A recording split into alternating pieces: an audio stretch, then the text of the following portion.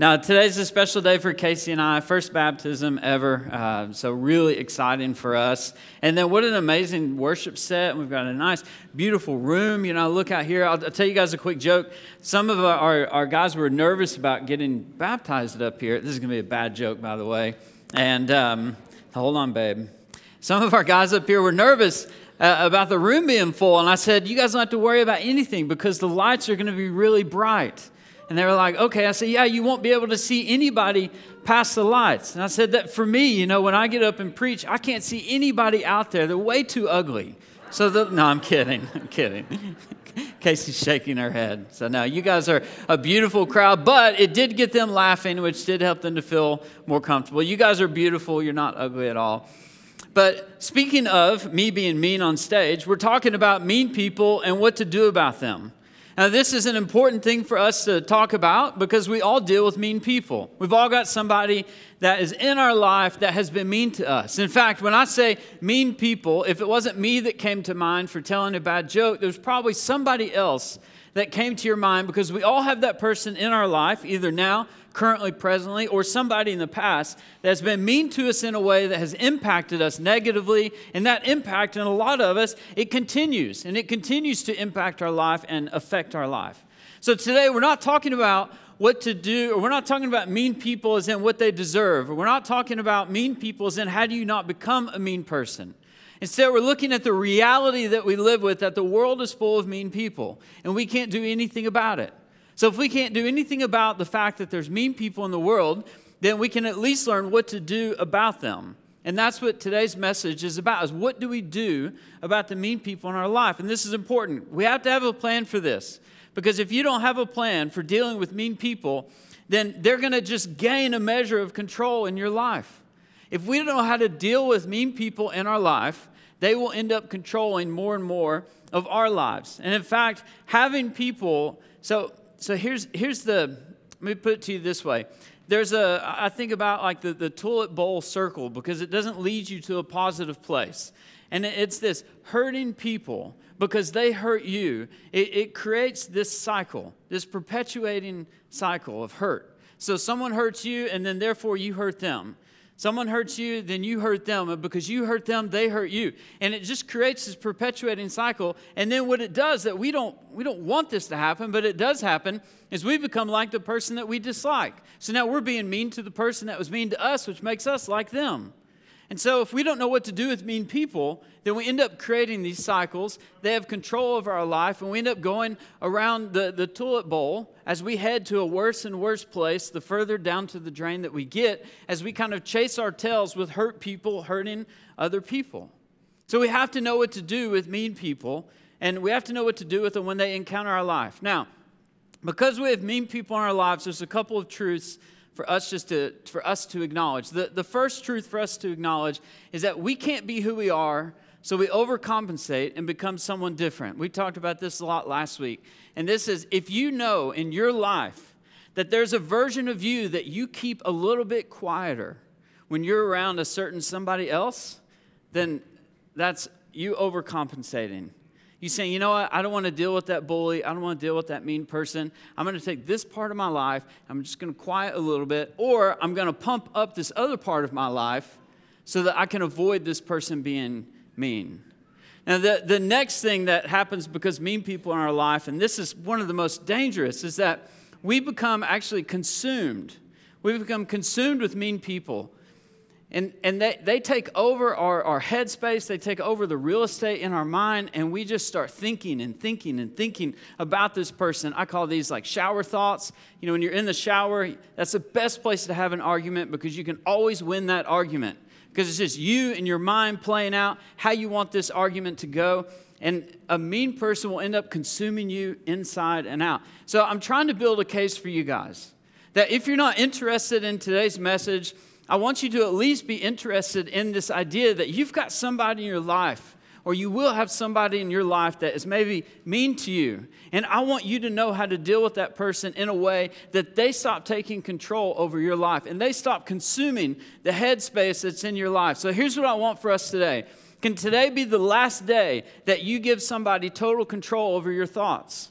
Can today be the last day that you let yourself be completely consumed by somebody else? Can today be the last day that you walk around hurting people because they hurt you? Can we break the cycle today? Can we free up our mind today? Can we free up our spirit today? Can we let go and take back control that somebody else has over our life? That's what I want to see us get to the point of today. That's where I hope that we get to.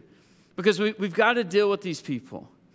Now, in life, there's a couple rules. We talked about these 3 rules last week. There's a couple rules that we try and live by. And we all know the golden rule, right? Do unto others as you would have others do unto you. If the whole world operated this way, then we would never have an issue. There would be no issues at all. Because you would walk around and you would always think about the other person first. You'd say, well, okay, hold on. Before I act this way towards them, how do I want them to act towards me? I mean, the world would be a perfect utopia if that was the case, but we all know that that's absolutely not the case. It's not the case at 9 o'clock or 8 o'clock in the morning where you're trying to merge onto the M5.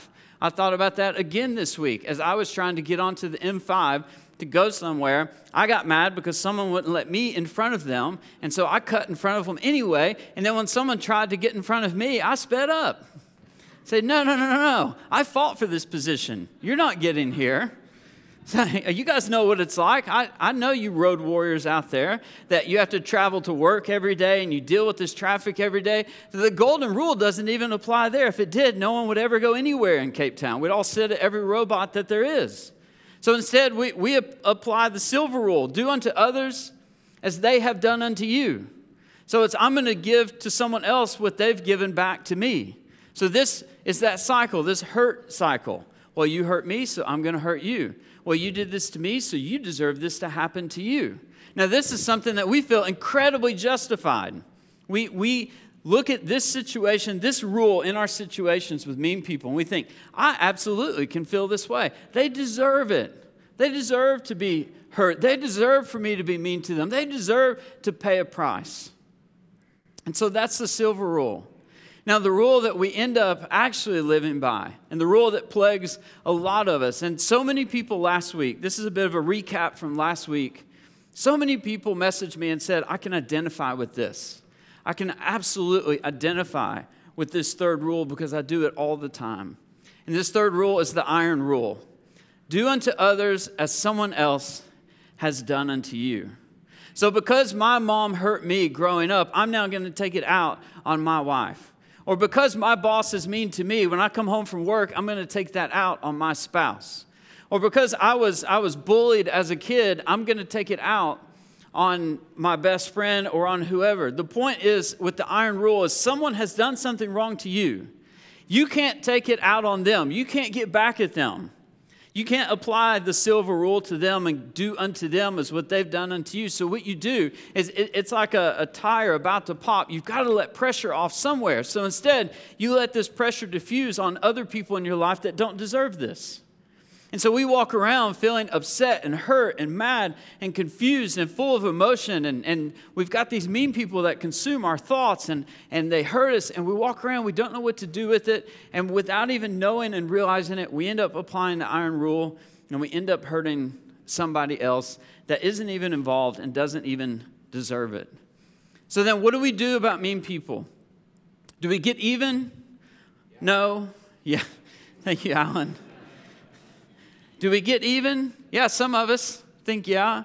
But this doesn't quite lead us to freedom because getting even makes us like the person that we're getting even with.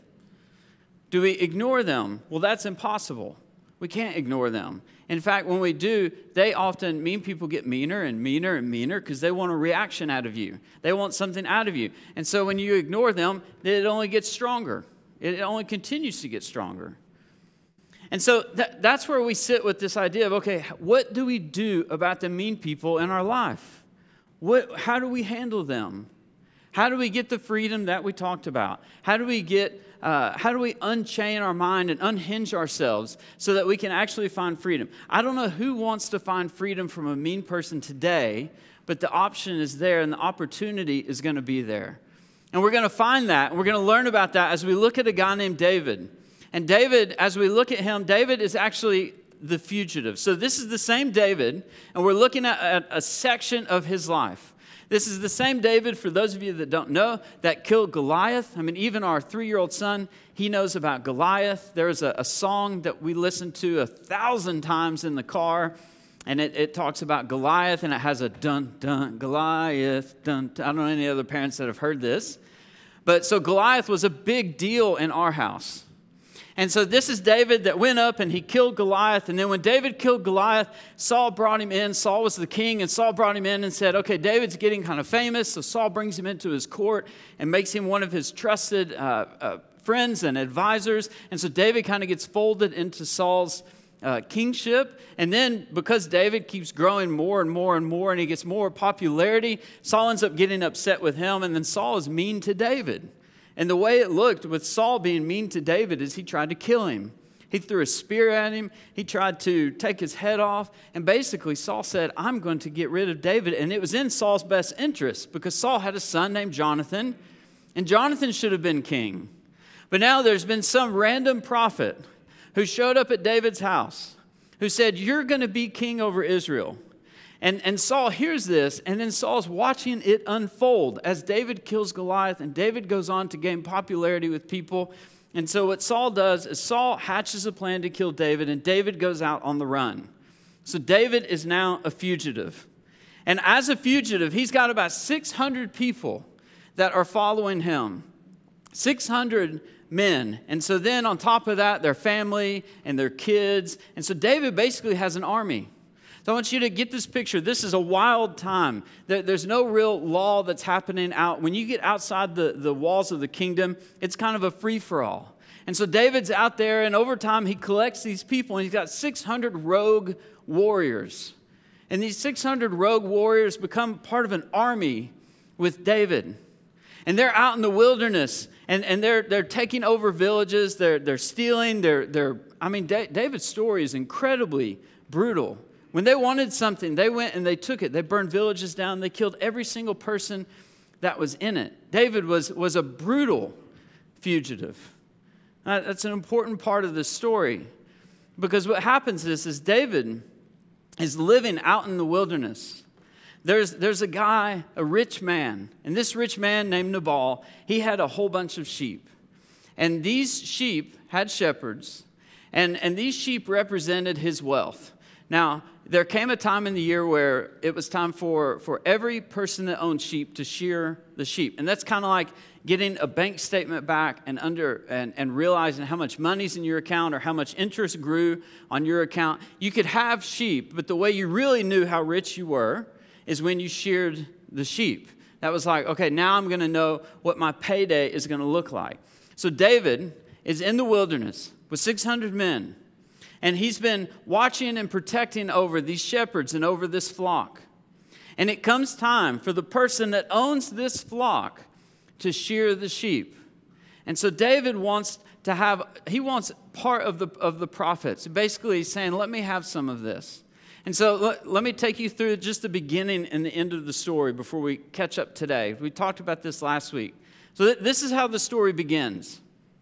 In 1 Samuel 25:2, a certain man in Mon who had property there at Carmel was very wealthy. So this is talking about Nabal.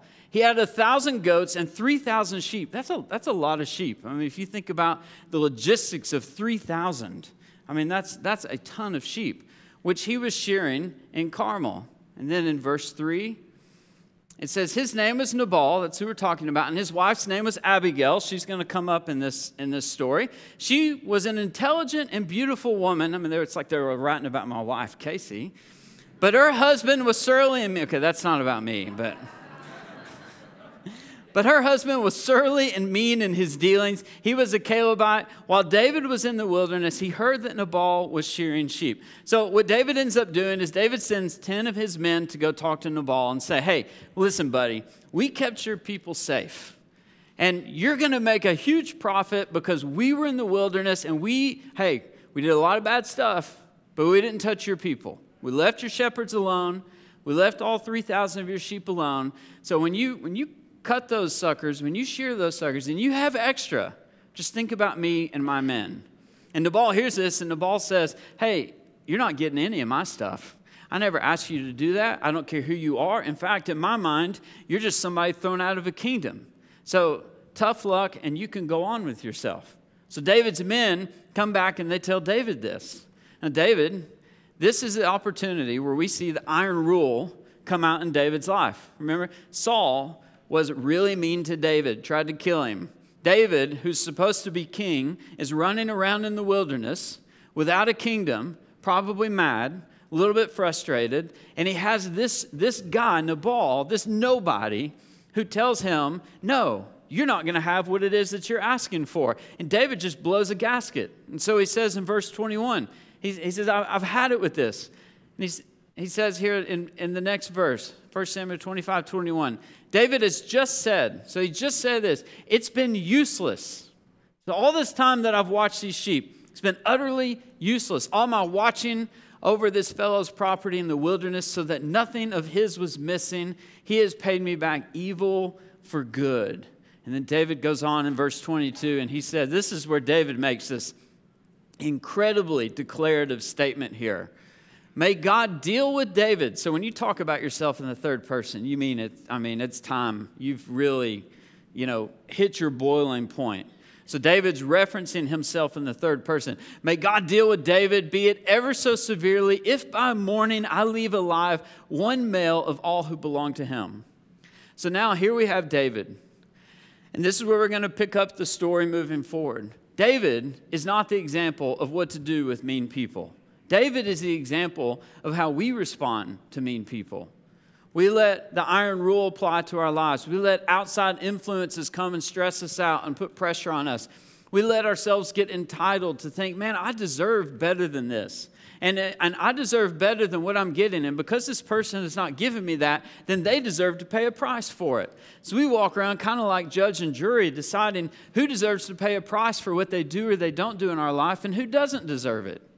And that's exactly what David has made himself. David's made himself king already, but David is king of his wrong emotions. He's not king of the kingdom that God has told him that one day he'll get. And so we sit like David, king of our own emotions, and we say, I am decreeing. And that's what David has done here. I decree so severely that God's going to have to deal with me in the morning if I leave one single male alive. So David has made a plan to completely wipe this village completely out. They're going to be completely gone. Every male, including Nabal's 2 kids, completely gone. There will be nothing left, just a bunch of women and children. And so that's where we pick up here. Now, that is not the example that we want to live by. But now we're going to see how we want to learn to deal with mean people. So meanwhile, all right, put yourself in the setting.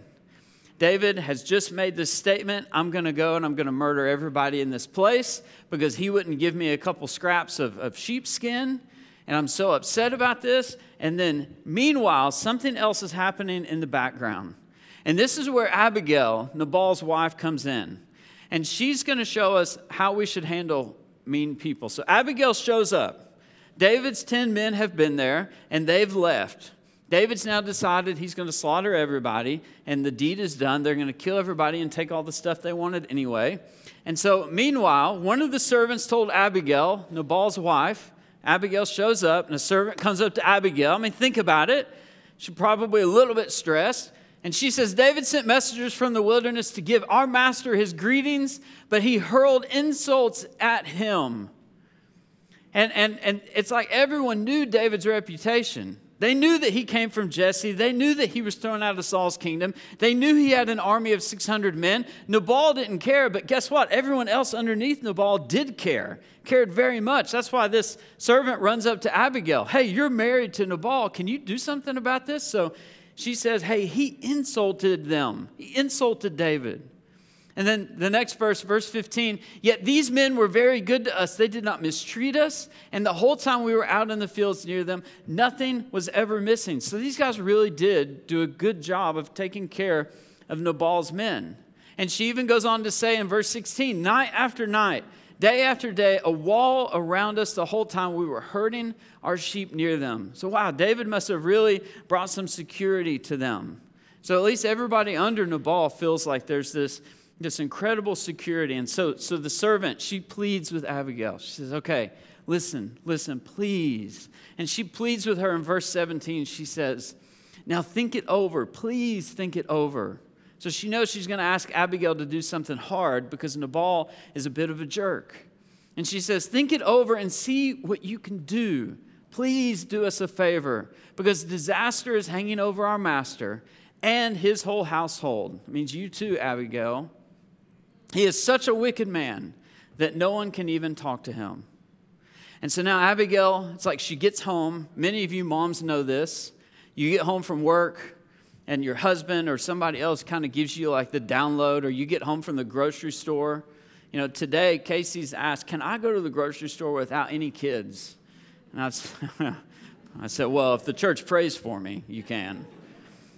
Well, but when she gets home, you know what? There's a potential that I can meet her at the door and say, you're never going to believe what happened. Benjamin should be punished for this, and this, and Wyatt never stopped crying, and just kind of just word vomit the report to mom. Like, here it is. Here's everything that happened. So Abigail comes home, and the servant runs up to her and just word vomit. Like, Abigail, oh my goodness, can't believe what happened. Nabal was here and these men showed up. Now they're going to kill everybody. Can you please do something about this? And so Abigail's soaking all of this in. And then Abigail responds. So she has a reaction. Here's Abigail's reaction in the story. We'll go to the next verse. Verses 18 and 19. So Abigail acted quickly because she's smart. She took 200 loaves of bread, 2 skins of wine, 5 dressed sheep, 5 seahs of roasted grain, 100 cakes of raisins, and 200 cakes of pressed figs, and loaded them on donkeys. So she knew she had to feed about 400 to 600 people. So she's smart. She loaded all these donkeys up. And then in the next verse, then she told her servants, I want you to go on ahead. I'll follow you, but she did not tell her husband Nabal because she knew that it wasn't going to do anything good. Nothing good was going to come out of this. And so now Abigail goes and she has this encounter with David. Now the way the scripture tells us, I imagine it to be this very majestic thing that's going to happen, okay? So there's a ravine and there's a mountain involved, and Abigail's riding. And she's riding into this ravine, and she's on a donkey, and she's got a whole bunch of other donkeys with her, and they're riding through this beautiful, I imagine it, this beautiful wilderness, and David and his men are coming down out of the mountain and coming down into the ravine, and there you have this amazing cinematic shot of Abigail and her lonely donkey and all the stuff, and David and his, actually it was 400 men because 200 stayed back to guard the camp, and they just meet each other right there. And we find that meeting here in the next verse. In verse 20, as she came riding her donkey into a mountain ravine, there were David and his men descending toward her, and she met them. I wonder, this has nothing to do with the sermon, but I wonder what she felt. I wonder what that felt like there. I wonder if she stood, high on her donkey and said, no, I'm confident here. Yeah, I don't know. I don't have an answer for that. But we see as their conversation unfolds, they have this really, really important conversation. In verse 23, when Abigail saw David, she quickly got off her donkey and she bowed down before David with her face to the ground. So she submits herself to David. It's the first thing that she does. In verse 24, she fell at his feet and said, pardon your servant, my Lord, and let me speak to you. Hear what your servant has to say. So she's saying, okay, please hear me. Please hear me here. David didn't expect this. I want you to remember through this whole conversation with Abigail, David made up his mind he was going to kill every single male in this village. He was going to kill every single one of Nabal's males. And now here's Abigail on her face saying, please listen to me. I have something to tell you.